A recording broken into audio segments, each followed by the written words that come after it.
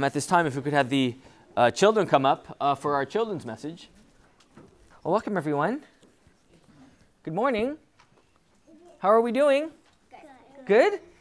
Well, okay, I know today our children's message is titled, kind of like our sermon title of today, it's called The Catch. Now, who likes, raise your hand if you like fishing. Who likes fishing? Max, you like fish? Yeah, I could see you with that pole on the pier. And who likes fishing? Oh, Jasper does too. He's coming. It's like, I want to be there too. All right. That's all good. You're always welcome. I like your entryway too. That's always nice.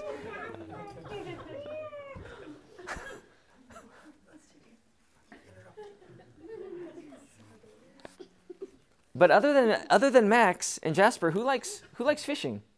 Anyone? I did it before. Well, I guess whether you like fishing or not, I guess the question is, what do you need when you fish? A fishing pole. Good. So I brought a fishing pole for you. Have you ever seen one of these before? Yeah. A fishing pole? Yeah. Have you seen a fishing pole? No. No? Well, one day you will. I mean, we live by the beach, so one day, maybe one day you will. But the fishing poles are very important in catching fish. Now, not only a fishing pole, but oh, you need a boat, that's for sure. Sometimes you can go off a dock or something, but on the end of the fishing pole, of the fishing line, we need, what is that right there? Fish. That's fish. They look like fish. It starts with a B. Bait. Bait. Sometimes we have like these, these lures, we call them, like these fake-looking fish. But then sometimes they use live Worms. Worms. Who likes worms? Raise your hand. Yeah, I know, Ramona, right? That's right. So we need bait. We need fishing poles to catch all these things. To catch what? What do we want to catch?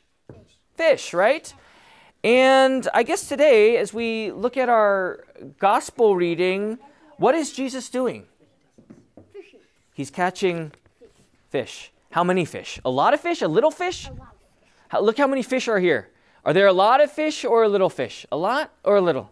A lot. A lot. To the point of what? What's happening to the boat? It's sinking. It's sinking. That's how many fish Jesus caught.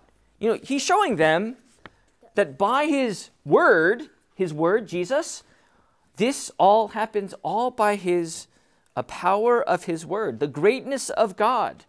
And there we see the catch of all catches, that by his very word, he let down the nets and all these fish came.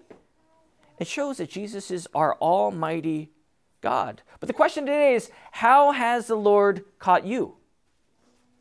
How has the Lord caught you? How has he catched or caught you? He died on the cross, right? And we see right here. What is that right there? The Bible, right? He caught you by the word of God. When you heard that word, there he caught you. He gives you faith in what he has done, and that is die on the cross for our sins, rise on the third day, so all of your sins are forgiven, right? But also, lastly, how has he also caught you? By your baptism, right? He caught you by your baptism. And there, by the power of his word, he brings you into his family as one of his own. That's how much Jesus loves you. Not only does he die and he rise from the grave 3 days later, but also he gives you the gift of baptism. And this is how Jesus has brought all of you in, that he has brought you in as children of God. So remember that this day, right? The catch. All by God's love for you, he has caught you, all by his promise, his word, and that is the good news that Jesus died for our sins and that he rose on the third day, all for your forgiveness. Remember that this day. Let us pray. Let us pray. Dear Heavenly Father, we thank you for this day, O Lord, for your grace, that you have come to this world to catch us, to die for our sins, to bring us as your own. Bless these children in the life of faith by your Spirit, to guide them by your truth and lead them by your light. Lord, we're just so thankful for the power of your word and your mercy. For all these things we are thankful. Pray all this in Jesus' name. Amen. Amen.